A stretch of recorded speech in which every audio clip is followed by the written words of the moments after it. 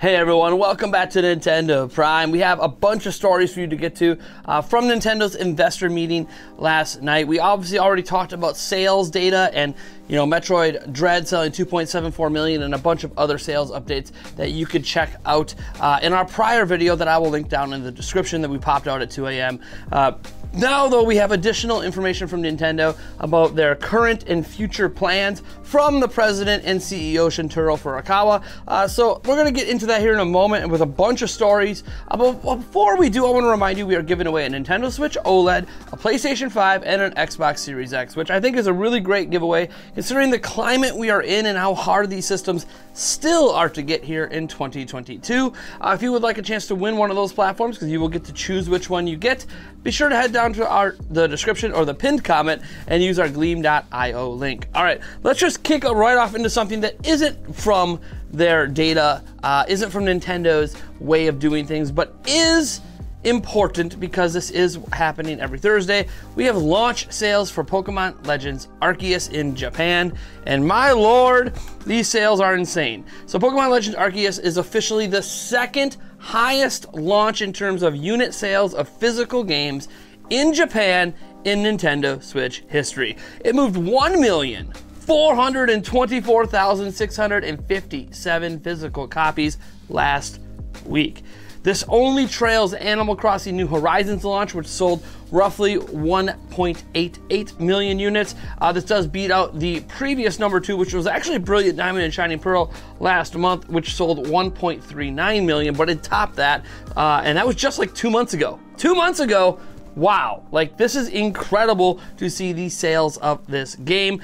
Interestingly enough, the Nintendo Switch itself did not actually move over 100,000 units, which you might say, when you have the second largest launch in history, why wouldn't it be another 200,000 plus Switch unit sale?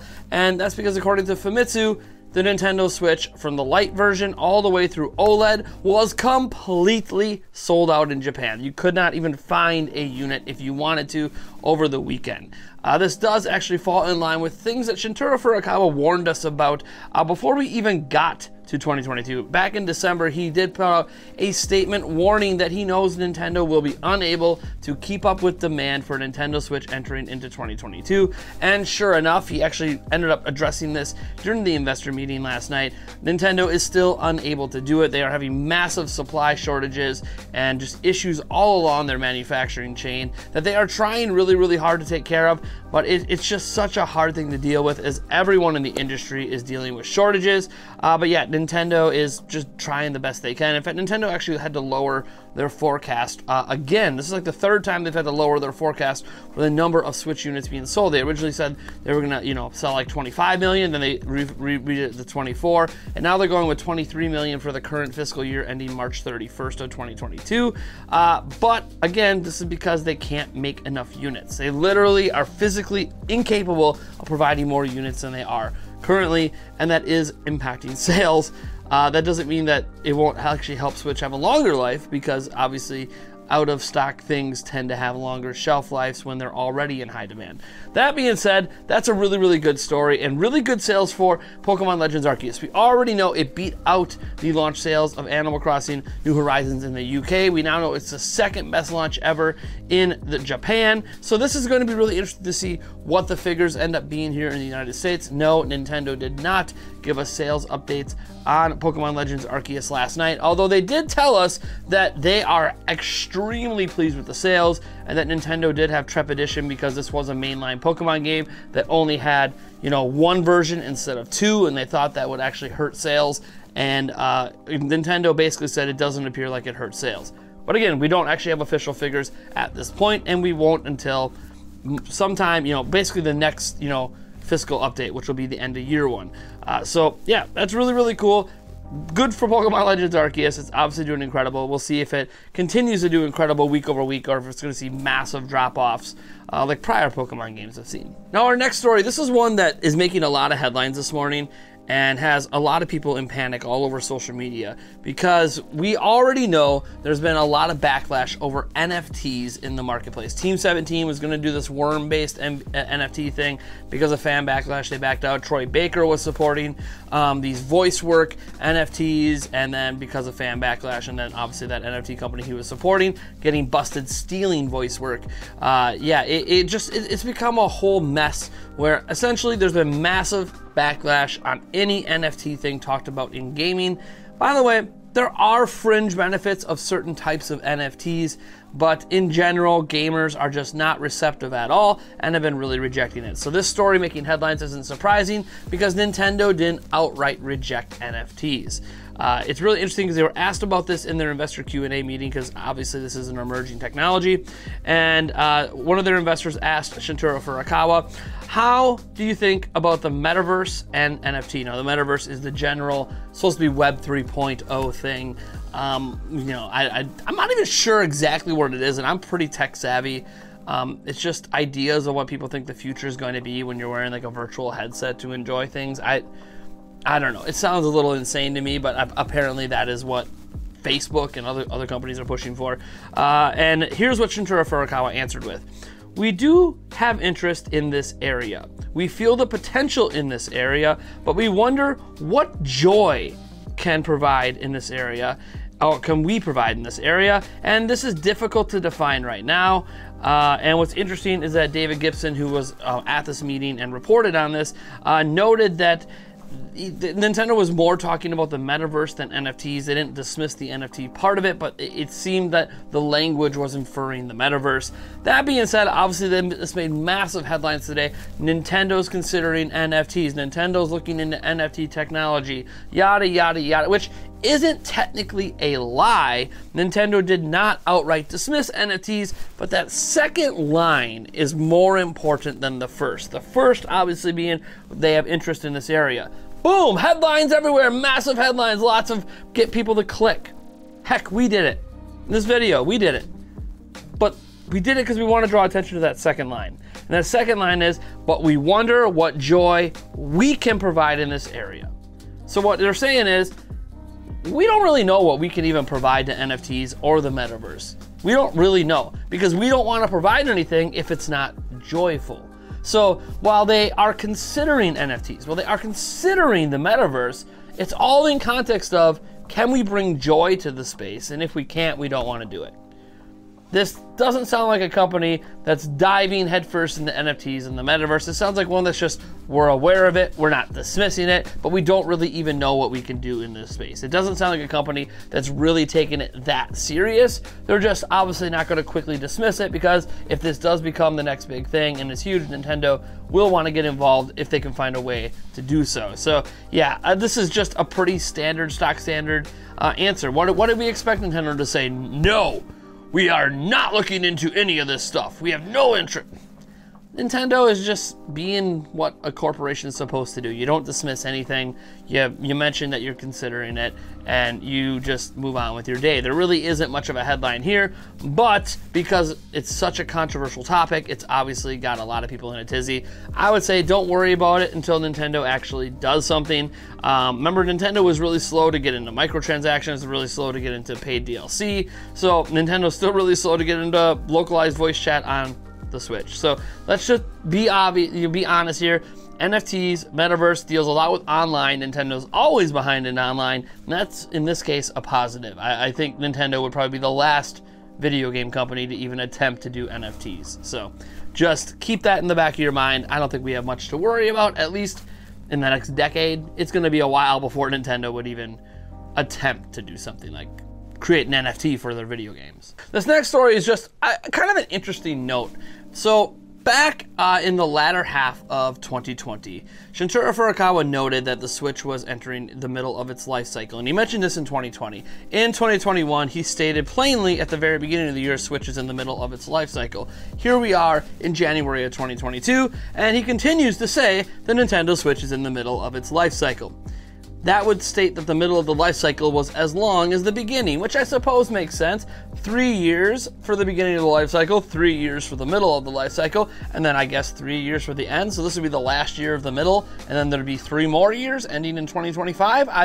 I mean, at least that's based on the math he's using. However, I'm not sure Nintendo has an exact year in mind that they're going to replace Switch, but I want to go to his exact language on this because there's something he says, and something he says about next gen as well, that I find fascinating. So first he says, Nintendo is in the middle of its life cycle, and the momentum going into this year is good. The Switch is ready to break a pattern of our past consoles that saw momentum weakening in their 6th year on the market and grow further. So he's basically saying, look, normally the 6th year is the death knell for every platform we have. We don't think that's going to be the case with Switch. We think Switch is completely healthy and still literally in its peak and in its prime. So that's the way that Nintendo's viewing it, and you could tell by their software lineup that's exactly the way they're viewing it. They are not slowing down, they are increasing their output and potentially have the largest software year yet coming for Switch. Now, that being said, they were asked about something that wasn't really about the next gen system, but Shutaro Furukawa answered it in a very next gen way. And it says, how do you think about the 98 million versus what your next console is? And the 98 million is in reference to a point that came up in the investors meeting where he mentioned, Shutaro Furukawa mentioned they have 98 million active Nintendo Switch users. Now, there's 103, 104 million total Switches sold, but obviously those extra millions are probably just extra Switches, like people who own multiple Switches like I do. 98 million Switches are actually active, which is a massive active consumer base. Holy crap, I had no idea there was that many active users. That's insane. And he goes in, Shutaro Furukawa answers this, you know, because obviously investors are worried, how are you going to translate all those active users to your next system? We don't really, you know, this is obviously awesome today, but how are you gonna, you know, we don't want Wii U to happen again. Basically, that's what investors, we don't want Wii U to happen again. So here's what Shutaro Furukawa said. Into the 6th year of Switch, and we are maintaining momentum. We are looking at how to expand and grow this 100 million users, leading into the next gen device. And the way it was worded, according to David Gibson, was heavily hinted the next gen device will be backwards compatible. Now, backwards compatibility is obviously a massive win for Nintendo gamers. If it does happen, it also means Nintendo could drop their next-gen hardware sooner than later. It could be 2023, 2024. They don't have to wait for the end of the Switch life cycle to do it, because any games that would be made for Switch could literally just be played on the new system without much fuss and without much hassle. So yeah, this is really cool that it seems that Nintendo is hinting towards this way. Remember, this is just an interpretation from David Gibson, who was at the meeting, but he was literally there. He could speak Japanese natively. He doesn't misquote or mistranslate Nintendo very often for this stuff, so I'm gonna trust David Gibson on this, that Nintendo was referencing, hey, look, we know what we're doing with this next-gen platform. Backwards compatible, we're going to be able to bring that user base over because they're not going to have to worry about losing their existing library. So that is, yes, that's a big win for gamers in general. I want every system to be this way. PlayStation 5 is backwards compatible, Xbox Series X is backwards compatible, and that really helps in the transition. This is why there's 111 active PlayStation users. Well, yeah, because you can combine PlayStation 5 and PS4 together, because it should just be a natural transition. You shouldn't really lose any of your user base as PlayStation 4 users slowly transition over to PlayStation 5. And the last part of all this is dealing with the massive acquisitions happening across the industry. We obviously know what Microsoft and Sony have been up to. We just talked about it last night on our podcast. But here's what's interesting. Nintendo, not prompted to answer this question, Shutaro Furukawa just brought it up himself in talking to his investors, because obviously he knows investors are going to be very curious if Nintendo is going to get involved in acquisitions. So here's what Shutaro Furukawa said in response to, hey, you know what?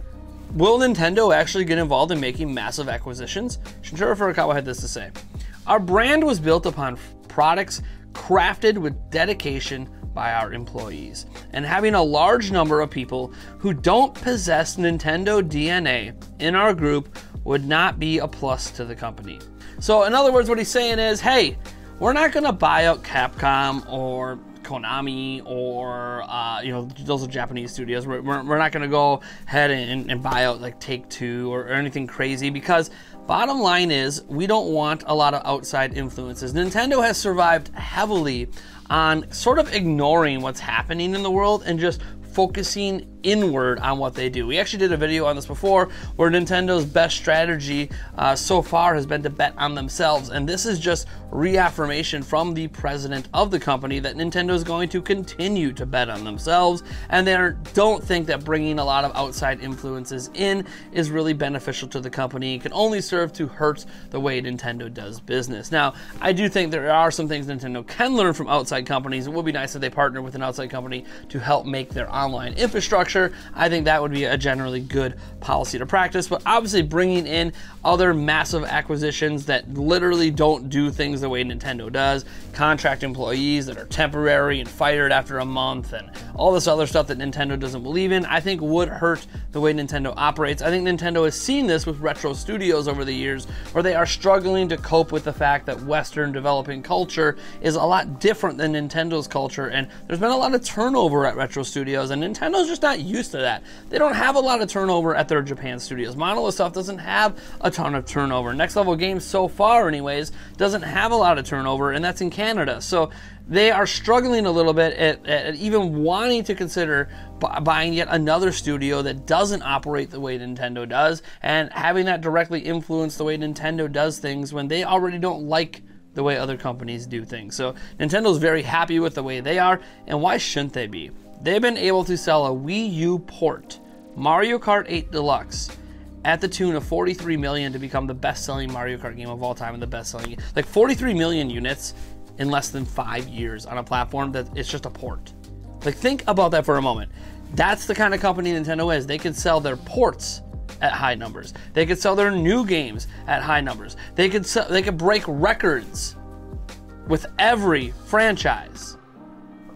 That's the way Nintendo is. They don't feel like they need to worry what other people are doing, because other companies are sort of jealous of what's going on at Nintendo. Like, would Game Pass exist at Microsoft if they had the software and hardware sales Nintendo does? It's a very fair question to ask, because Nintendo's extremely profitable at what they're doing. Anyways, that being said, I am Nathaniel Rufflejans from Nintendo Prime. I want to thank you guys all for tuning in. Hopefully you learned something today from the president of Nintendo. And yeah, I'll catch you in that next video.